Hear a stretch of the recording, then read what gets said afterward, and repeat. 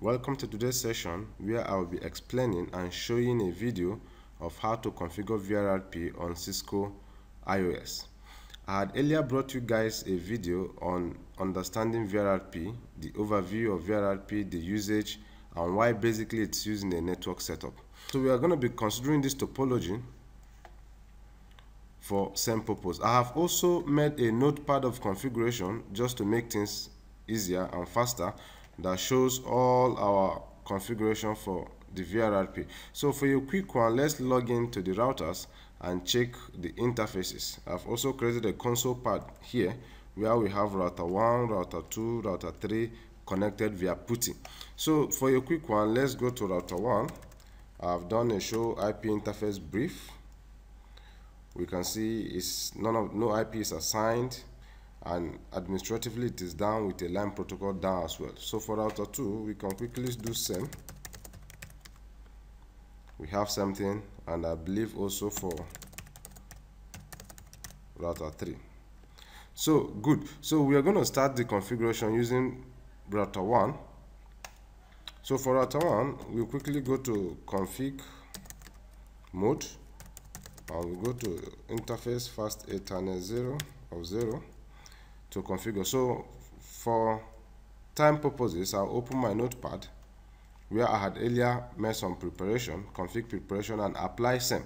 So this is interface fast Ethernet 0/0, and this is as well a config prepared for interface fast Ethernet 0/0. So I'm gonna be copy pasting to make things fast.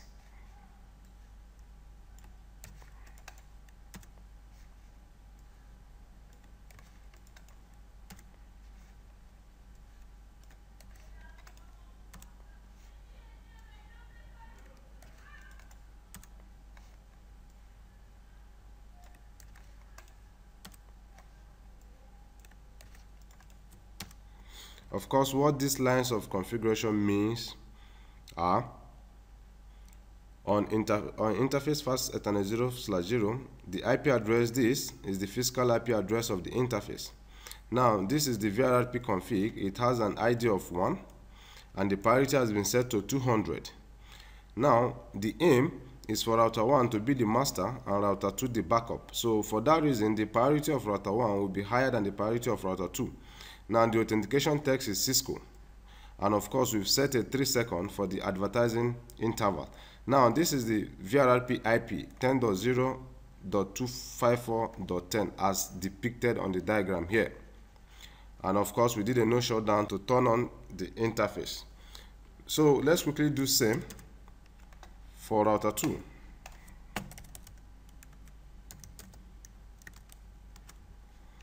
We'll also copy and paste to save time.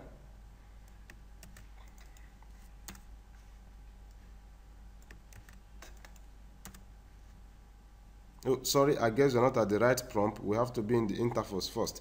So let's go interface fast Ethernet 0/0. Then we assign a physical IP. Then we configure the VRRP and add the authentication text, which is Cisco. We'll configure the timer, and this is the VRRP IP, and of course no shutdown.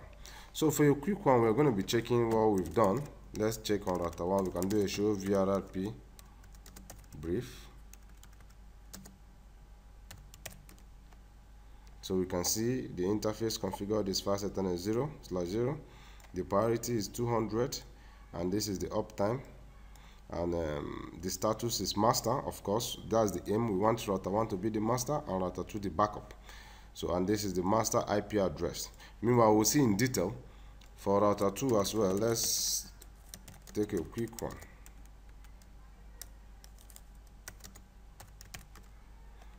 Okay, we can see fine. We have the same interface, and this is backup. Good. So let's do a detailed VRRP show.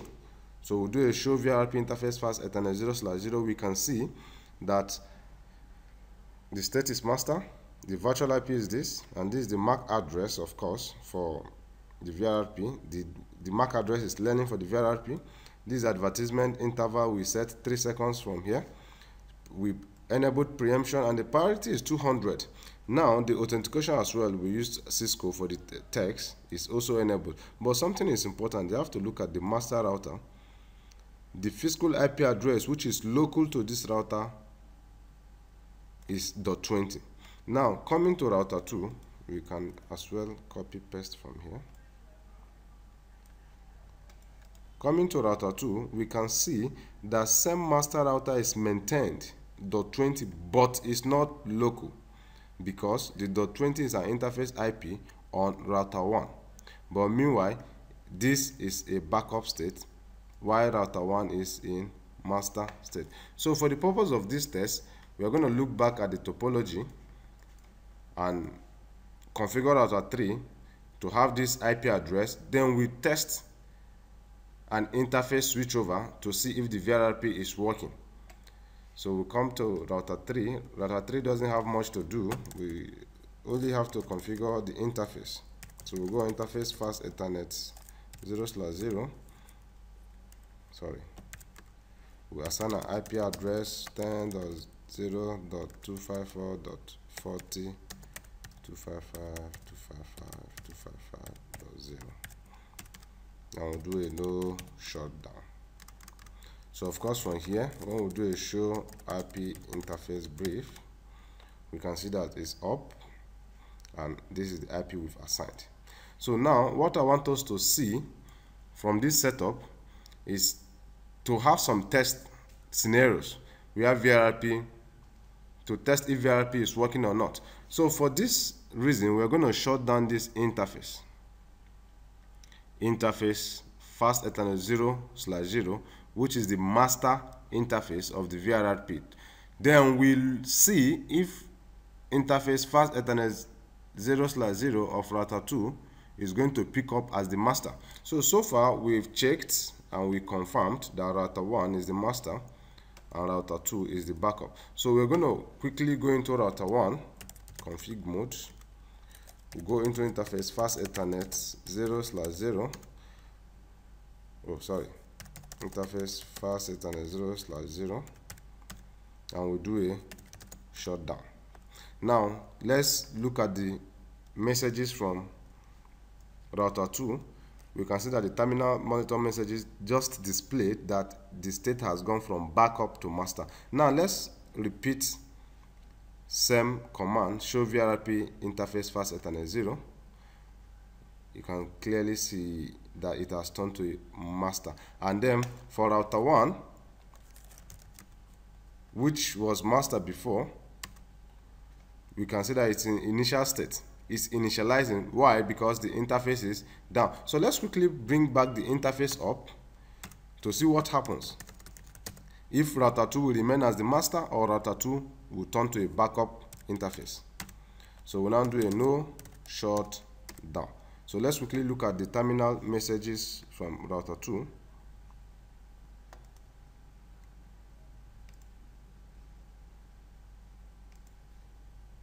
Okay, good. It took some time anyway. But then the state has gone back to backup.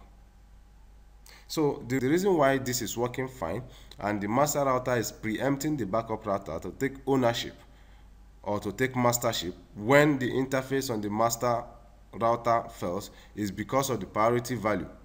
Because if we have the same priority, then both router will act as a master router. But that's not the aim. Then this is scenario 1. For a second scenario, I want us to see going to this IP here, the 192.168.1.0/30, when it is configured and a static route is configured on router 3 towards this, we are going to set a default gateway of this.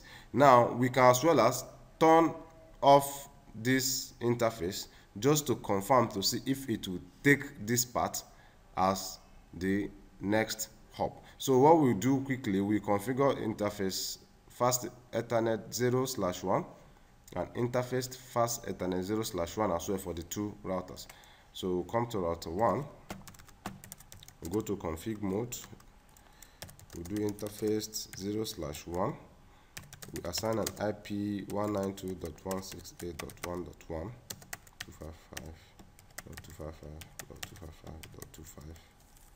255.255.255.252, and we do a no shutdown. Then we also go to, oh sorry, I'm on router 2. We have to change this back to .2. Good. So we now go to router 1. We can as well, like I said, do a copy paste, but we just have to edit. To router 1, we go on interface fast Ethernet 0/1. We paste, and we change this to .1, and we do a no shutdown. Good. So let's verify. Let's see from router 3, which we've configured to be this. Let's try to ping the interface towards router 1.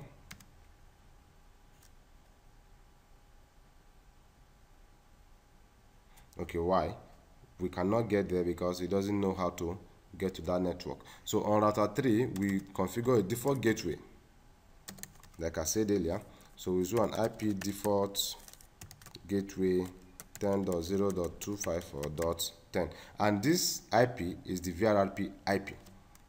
So we enter, we repeat a ping,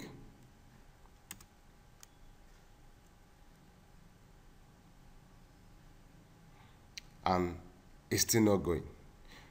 Let's try one more thing. We have to configure a static route towards that IP such that it knows how to get to that destination. So we'll do a configure terminal. We add an IP route 192.168.1.0 slash, okay, oh sorry, this is cool, 255.255.255.252. Take the next stop as the VRRP IP. Now this is fine. Now let's test for that ping again. Voila. Now we see we can now ping. It knows when we do a trace route for SEM. How does it get there? It goes through 20. Now this is very important. I want us to test for this. Now I'm going to shut down interface fast Ethernet 0/0 of router 1, which has the IP address of 10.0.254.20. Let's see if it's going to take the 10.0.254.30. So for a quick one, I'll come to interface fast Ethernet 0/0 and do a shutdown. Good. So let's test for the ping. Now it's dying because that interface is shut down, and because we don't have a path from router 2 to router 1, we might not be able to get there. But let's see if the VRRP is working from router 3 towards router 1 and router 2. So normally if I should do a trace route now, I should see a .30, even though I might not get to my destination, but it should take me to .30 because VRRP is working. So let's do a trace route.